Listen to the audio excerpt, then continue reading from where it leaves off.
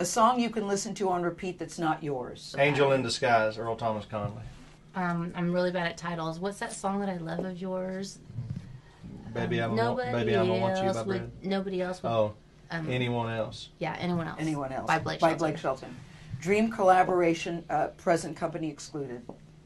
Rihanna, Post Malone, maybe? Is two okay? Post Malone, wow. I love him. Yeah, I do too. My dream collaboration is Luke Bryan. Oh. I dream of it every night. That's good. Yeah. If you weren't a musician, you would be? I'd probably still be roofing houses. Would What you? I was doing before. Something I'd be. You know how to roof houses? Not anymore. I'd block that out of my mind. I'd have to relearn now.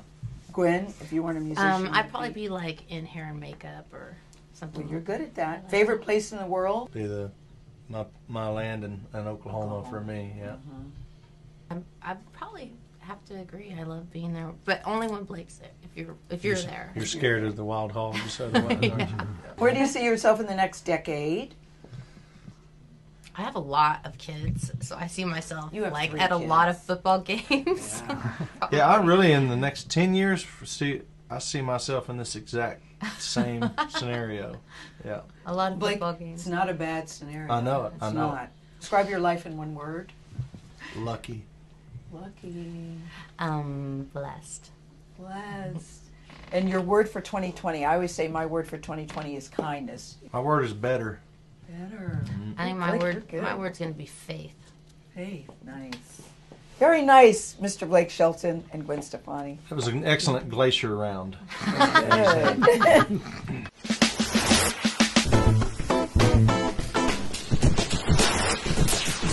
I'm fascinated by how it works because people say you're a Porsche, you're a pickup truck. People say you're a beefeater, you're a vegan. It's Yeah. all true. Yeah, I know. It is all true. It is all true. I mean, is it the classic opposites attract? Why do you all think that it works so well for both of you? I feel like all those things like that are just little details, you know. It has nothing to do with what matters, you know.